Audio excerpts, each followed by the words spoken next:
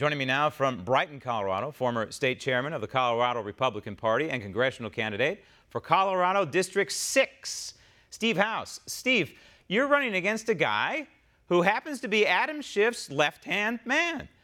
This Congressman Crow, Jason Crow. He's one of the impeachment managers trying to undo the election results of 2016 and affect the election results of 2020.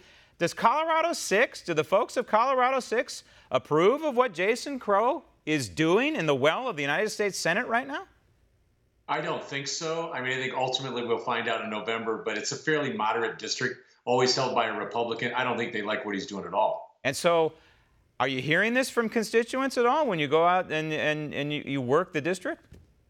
Yeah, when he was named an impeachment manager, the number of volunteers and donations that came pouring into us went up pretty dramatically, to be honest. And so you're running in a purple state, right? I guess we call Colorado a purple state that maybe is on its way to turning blue. You're a registered Republican. How do you pull it off? How do you win in that kind of environment?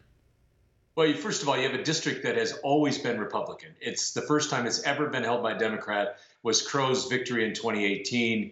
I think for a lot of the district, it's moderate. He ran as a moderate. Now he's shown himself to be a liberal, in fact, farther left even than we expected. I think the district electing Mike Kaufman, the former congressman, as mayor of Aurora, and not only elected him, but the conservative votes in that mayor's race, a city in which Mike never won when he was running for Congress. He then wins the mayor's race in 2019. I think that's a strong indication of where the district is. Colorado District 6, so folks know, is effectively east of Denver, if you will. I think it includes Aurora.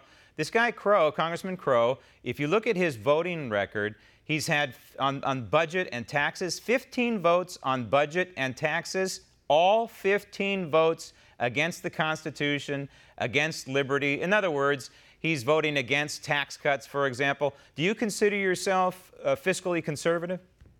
Definitely. In fact, I would tell you that I think Jason Crow is the fifth member of the squad, to be honest with you. He votes so closely with them, but I am absolutely a fiscal conservative. And so would you be in favor, for example, of some sort of amendment or at least a law that would require a balanced budget, just like we do at home? We balance our budgets, that the Congress needs to balance its budget every year? I think that absolutely we need to do that. I think there's going to be an interim step, something like a debt break like they do in Switzerland and other countries on our way to a balanced budget. We've got to get there. How you're a rule of law kind of guy, seems like. Sure. On your website, it looks like you understand the workings of our Constitution, yet on your website, you're in support of unconstitutional DACA. How do you square that? I'm not really in support of anything unconstitutional. My concern with DACA is we need to do something about it.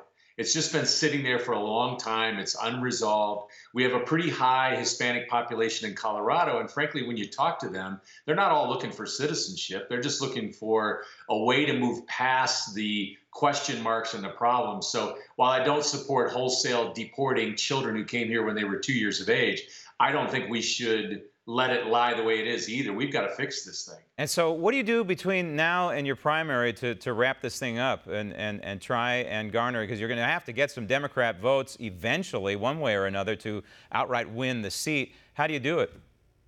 Well, actually, in this particular seat, you've got about a 30-30 split, Democrats and Republicans, 40% unaffiliated.